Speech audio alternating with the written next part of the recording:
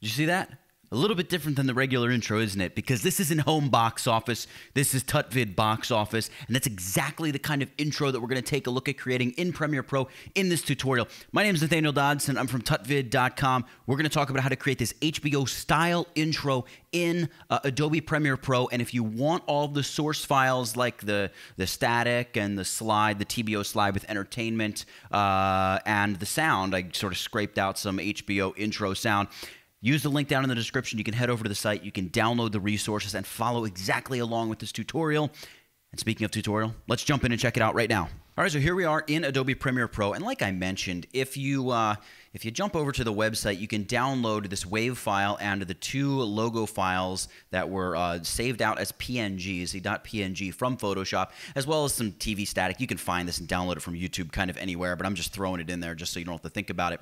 One important thing here, if I jump over to Photoshop, you can see I just created this logo, and if I check out the image size, it's just the size of the video that I'm going to be working with, 2560 by 1440. It is over a transparent background, and very, very important here, I just made the logo solid 50% gray. That's going to allow me to knock it out if I want over in Premiere Pro using some blend modes. I just took some free text. The font is called Marbold, I believe. I'll make sure I link that down in the description to the video as well. Marbold, it's a free font, and it looks pretty HBO-ish. So I just went TBO, added the little circle to the middle, added entertainment to the bottom. Now, here's the important part of this. When I saved this out as a PNG, I saved one PNG without the text on the bottom and one PNG with that entertainment text. It's just going to really help facilitate what we want to do over in Premiere, just make it a little bit easier for us. And I know this is a Premiere Pro tutorial, but if you're unfamiliar with how to save something out as a PNG from Photoshop, you would just go like File, Export, and choose Save for Web Legacy. And then up here in the Save for Web dialog box, right up here, you can just choose PNG 24, and you'll see the white background is going to become transparent. Boom, you would choose to save it. Save it wherever you want on your hard drive. All right, we're done with Photoshop. I'm going to quit Photoshop just to prove to you how done with it I am. Over here in Premiere Pro, we can finally, for real, get started over in Premiere Pro. We are going to create a new sequence. So I can do new sequence here, or I can come down here into the new item and just choose new sequence. Great. And I'm going to go right to settings, and I'm going to change my frame size to 2560 by 1440, and 2997 for frames per second is perfect. Everything else can remain the same. We can name this whatever we want. I'm going to actually call this TBO-intro, just so I know what it is. Hit OK. There's our sequence. All right, let's drag our stuff here into Premiere. So I'm just going to grab all of these files. Boom. I'm going to drag them down here to my project bin, and there we go. We've got our audio, we've got both of our PNGs, and our static. I'm going to drag the static out onto my timeline, and you can see here it's going to say, look, clip mismatch warning, and the clip doesn't match the sequence settings. I'm going to say keep the existing settings. I'm not worried about that. We're going to have to blow our static up a little bit. That's fine. I'm going to zoom in here to my static using the plus button on my keyboard because I really want to see what I'm working on here. And the first thing we want to do is just make sure this matches the frame size. So we'll right-click on this clip, and we'll just choose right here, Scale to Frame Size. Bing, we're up to frame size, looking good. Let's now come over here and choose the New Item button and choose to create a color matte. And I'm going to hit OK, and we'll just fill it with something that is going to be, you can see. I'm just going to go with this kind of light bluish purple, and I'm going to name it Mask. There we go, Mask. Just for organization's sake, I'm going to drag it up next to the TV clip in my project bin, and I'm going to drag this color matte out and place it above the TV static, and then I'm going to hover over the front edge, and I'm going to drag the clip out to make it as long as my TV static. Now what we want to do is begin animating this mask or this color matte that we just created. I want to move my playhead to the exact 2-second mark. So I'm just going to select this playhead position here, and I'm going to type out 200. That's going to move me right to 2 seconds on my timeline. Let's take a quick break here. We've only been working on this for a couple minutes, but I want to let you guys know, if you're enjoying this, you like what you see, well, subscribe to the channel so you can check out all the Premiere Pro, After Effects, video editing tutorials, you name it, on the channel. You'll never miss any past, present, or future Premiere Pro tutorials if you hit that subscribe button. Thank you. Let's jump in and check out the rest of this video. Next, I'm going to select the mask or the color matte, and I'm going to make sure I open my Effect Controls panel. And over here, I'm going to uncheck Uniform Scale. We want to have access to both scale height and scale width. And what I'm going to do is I'm going to set scale height to 5, and I'm going to set scale width to 0, effectively making that color matte disappear. But what we want to do is add a keyframe, I should say, Over here in Effect Controls for Scale Width, this is going to, as you just saw in that little tooltip, toggle the animation. It drops a keyframe. We want to move down our timeline 4 frames. So hit the right arrow key, 1, 2, 3, 4. Move down simply 4 frames. The timing is kind of important here because we're going to try to sync it up with that HBO intro sounder. And right here, we're going to change the width from 0 to 125. So we're going to make it 12.5% wider on either side of our frame. So it extends beyond the frame here. We want it to really shoot out over the course of these 4 frames. And you can see here that the animation is automatically created for us in Premiere. I'm going to click here up in this timeline. I'm going to use my plus buttons to zoom in to make sure that I'm working exactly on the keyframes. And you can see I'm not entirely lined up on the keyframe. So I'm going to hit this next keyframe button. There we go. Now we're lined up perfectly. And we want to add a keyframe for scale height right here. So the idea is first this little mask is going to shoot out from the center, and then we can begin animating the height value of it. So we'll go scale height, and we're going to move down the timeline 10 frames. So I'm going to hold down my shift key and tap the right arrow key once, twice. That's 10 frames. That moves my playhead 5 frames at a time. And here we're going to set scale height to 125. And you're going to see, boom, our entire frame is filled with that purpley blue color now. Let's go ahead now and use this animation that we just created as our mask. Now, just a quick side note, you could just select all of these keyframes. You could right-click on them and choose, like, ease them all out just to give it a little bit of variation to the animation. It's not going to make that much of a difference, but if you're picky and you want to kind of mess around with the exact way the animation is shown, you can do an ease in or an ease out or anything like that. Now, we need to make this the mask because we want this animation to be what reveals the static, just like you would see in that HBO intro. So select the static video layer down here. We're going to go Effects, and we're going to type into the search bar here. We're going to search for an effect called Track Matte Key. There it is under the keying and video effects. Track Matte Key. We'll drag and drop that on our TV static layer, and we're going to choose to set the matte from None to Video 2. Video 2 is the layer on which our mask is sitting. So here we go. If we just play through this real quick, you're going to see, zip, just like that. We get this nice open where the static shows. 2 seconds of darkness, and then the static shows. Very cool. We want to select our mask layer once more, and we want to get ourselves aligned with that very last keyframe. I can just zoom in on it by selecting the timeline up here and then using my plus icon. We want to get our playhead exactly over that, so we'll just use the previous keyframe button right here. I accidentally hit it twice. Let's go next keyframe. There we go. Let me just pull this out so we can see what's going on. There it is. And I want to move down my timeline 5 more frames, so I'm going to hold down Shift and tap the right arrow key. And at this point, we want to drag our first graphic. So I'm going to come back to my project bin. I'm going to take the TBO logo 1 PNG, the one without the text on the bottom, drag it out and place it right there. We'll drag this now so it runs the rest of the static clip just like that. And we want to add a couple of effects to this. So I'm going to just select that logo PNG, and I'm going to go back to my effects here. I'm going to cancel out the track because I don't need that anymore. I'm going to look for a drop shadow. So I'm going to type in drop shadow. There it is, video effects, perspective, drop shadow. I'm going to drag that onto my logo. I'm going to change the color here to white. I want this to be almost more of a highlight than an actual shadow. I'm going to set the opacity to 100. I'm going to set the direction to 180. I want to change the distance to 0 because I want this to come, from directly underneath the lettering. And I want to set the softness to 250 pixels. And you'll see that more than a shadow or a highlight, really, I guess you can consider it a glow that will be behind these letters. That's perfect. I'm going to collapse that first drop shadow. Now we're going to drag a second drop shadow out and drop it on that same graphic. And you can see when I drag the second drop shadow out, it kind of like knocks the graphic out of whack. We'll correct for that in just a second. But let's focus on creating a drop shadow here. We are going to create a shadow that is black. It's going to be 100% opaque, so 100% opacity. We're going to set the direction here to -45 because we actually want this to pop like out of the top and the left sides of our text. We'll set the distance here to 10. And now to correct for the position change, we'll just close up that drop shadow. I'm going to come up here to position, and I'm going to change the X value to 1155. That's going to correct it side to side. And then the Y, I'm going to change that to 595. That's going to correct this top to bottom. Now, those obviously are exact for this size frame and the exact settings I'm using with my drop shadow. You might have to tweak and adjust on your own to get yours just perfect. I just know that's what it is for this particular project. I want now to change the blend mode. So I'm going to come down here under opacity, and we have this blend mode option. We're going to change this from normal to overlay. Now, overlay is going to knock out the gray and just leave us with a little kind of shadowy, glowy text outline.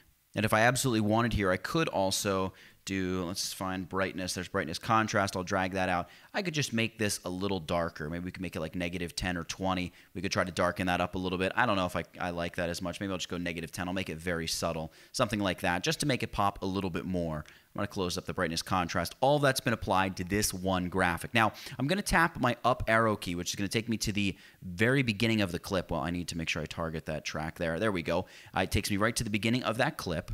And I want to move 35 frames inward, so down the timeline. So I'm going to hold down Shift, and I'm going to tap my right arrow key. 1, 2, 3, 4, 5, 6, 7. 7 times 5, 35. Boom. We're 35 frames in. Now, you could animate the opacity parameter, if you will, over here in the effect controls, or we could do something a little bit more simple. We'll do an opacity animation later. We could just use a video transition, go to dissolve and choose cross dissolve, drag it onto the beginning of the clip, and then just zoom in on this a little bit. We can drag the end of that cross dissolve out to about 35 frames in, and we'll watch here as that text just fades right in, as you would expect from this style intro.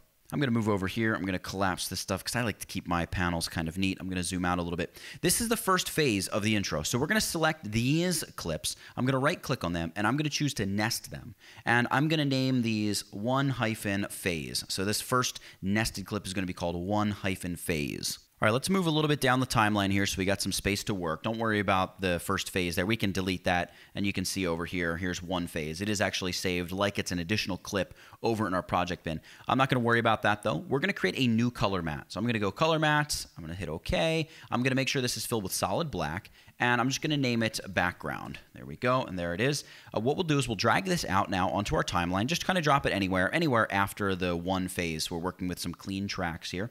I'm going to drag the static out again, and I'm going to line it up with the very beginning of that color matte that I just created, and I'm going to drag the color matte out so it's as long as my static clip. So you can see now this black background is underneath the static. I'll right-click on the static, just choose to scale that up to the frame size once more, and it's time to drag out the second version of the logo. So we'll drag this out, and this we also want to be just as long as our static and our background tracks beneath. So you can see there is our text, and it has the entertainment tagline beneath it. Now let's get right down to business. We're going to mask our static to this gray logo. So we need to find that track matte key again. So let's go track, there it is, track matte key. We place this on the static layer, and we say, hey, look, use the V3 track as your mask. So now we have static within our text logo. That's looking good. And we want to add a brightness contrast effect to the static layer. So we'll go back, we'll find brightness contrast. We'll drag this out and drop it on the static layer. And I think what I'll do here is I will increase the brightness quite a bit. Maybe I'll bump it up to like 70, and I will reduce contrast. Yeah, probably like -30. We want it to really wash the contrast out here for this part of the effect. I'm going to collapse track matte key and collapse brightness contrast, and I'm going to cancel that out here in the effects panel. And I want to add an effect called a Bevel Alpha. So I'm just going to search for Bevel, and down here under Perspective, we have Bevel Alpha. And if I drag that and drop it on the static layer, it's going to bevel the edges here that are visible through this mask. So it really works with what we've got going on.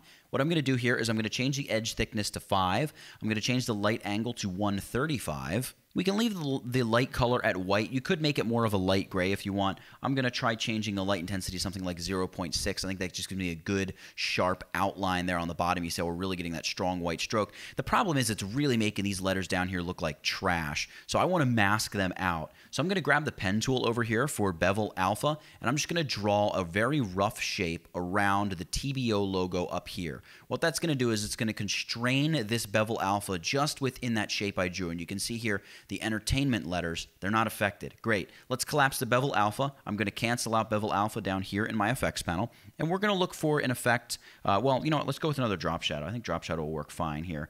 Let's go ahead and drag that drop shadow out. Great. And this is really where things are going to get a little interesting. We're going to keep the drop shadow color as black, even though we're over a black background. We're going to set the opacity to 100%. I'm going to change the direction to -30, and I'm going to change the distance to 15. I'm going to leave the softness at 0. I want this to be very harsh edged. I'm going to collapse that drop shadow. Now we're going to add a second drop shadow. This is how we get kind of that interesting outline that the HBO style intro has. And we may need to adjust. You saw how our intro graphic bumped a little bit. We may need to adjust this a little bit, but we'll see here when we line the two phases up. We're going to change the shadow color, in this case, from black to solid white, just bright white. I'm going to change the opacity. I'm actually going to reduce it just a little bit, maybe down to like 40. I'll stick with 45%. I'm going to set it to negative 45 in terms of degrees. You're going to see it's going to pop those lines out up there. Very cool. It's almost exactly what we want. The distance maybe is a little too far. You can really play with the distance, though. It seems like on some shows they have the distance very far away, and others it's a little closer. I'm going to go with like a distance of 2, but you can put the distance far, far away. Softness is going to remain at 0, and the effect looks really bad on these little letters, so once more, let's grab the pen tool here. Just draw a nice mask shape here above our top logo, just like so. And we only are going to have those lines to the top and to the left of our big logo, not the letters beneath. Let's collapse that drop shadow. And now that we've got this going on, you can see that's all it is just the static showing through this text frame we've created. Let's select these 3 clips, right-click, and nest these together. So there it is, nest, and we're going to call this 2-phase. So this is sort of the second phase of the intro. So where does the second phase of the intro begin? Well, it begins, I've found, about 4 seconds into the intro. So we're going to come back to our time. We'll type in 400, and there it is. We're at 4 seconds. So I'll drag phase 2 up and over, just like that, and place it right above phase 1. So we're going to go from phase 1 to phase 2, just like that. Well, it looks like the text is lining up all right. We'll see when we fade it together and see how well it really lines up. And if we have to adjust it, we can always adjust it. So now to create the fade, how these clips will transition one from the other, or one to the other, I should say. Let's select this 2-phase clip. Let's just turn on the toggle here. So you toggle the track targeting. Let's target that track. I'm going to hit the up arrow key to take me back to the very beginning of the 2-phase clip. I'm going to zoom in a little bit here. Whoop, I accidentally hit delete. We're going to zoom in a little bit there. I'm going to select the 2-phase clip. And what I'm going to do is move 25 frames down the timeline. So that's holding down shift and nudging with the right arrow key. 1, 2, 3, 4, 5. There's 25 frames. And I want to change the opacity here. But I don't really need to change the opacity yet. I just need to set a keyframe. Now, animation is already toggled on, so let's just come over here and choose this add/remove keyframe. By the way, I know animation is toggled on because the little stopwatch is blue. See the animation is toggled off. It's just boring and gray. Here it's all blue and lit up. So all we need to do is come over here and hit add or remove keyframe. Then we'll move back down the timeline a little bit, and we're going to set opacity to 0. All right, it's going to automatically create that keyframe. I'm going to select now because I want to use my plus key to zoom in on this timeline, and I just want to drag this keyframe all the way to the very beginning of the clip. So at the very beginning of the clip, this will begin at 0% opacity. Whoop, let's make sure we're actually at the beginning of the clip. There we are, just like that. And now if I just quickly play through this, you can see that we'll just have that effect where it blends beautifully from that gray glowing text to the static text over a black background with that little drop shadow, gray, white style outline and edging. And at this point, if you've done everything that I've done and you followed along with my timing, there's a reason I've tried to stay so perfect to the frames, because at this point, if we drag in our TBO audio and we drop it in place, we can even trim our clips up here on the end, right? If I just zoom in and if I grab my razor tool right here and I just say, you know what, zip that clip there, grab my arrow tool, drag a selection over those 2 bits, delete them off. And now if I just play through this,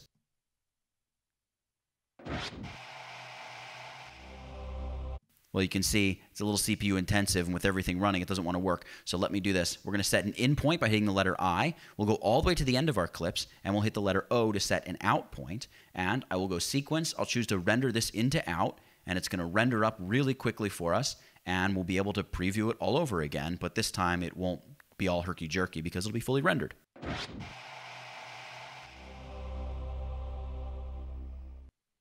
Won't you look at that? Just perfect. I'm going to use the hotkey Alt-X, that'd be Option-X on the Mac to get rid of my in and out points. And that's really it for this one. So I hope you've enjoyed it for creating the HBO, or should I say TBO. It's the TutVid box office video intro effect in Adobe Premiere Pro. I really hope you enjoyed it for all the effects, the drop shadows, the bevel alphas, and the opacity keyframes and animating and everything in between.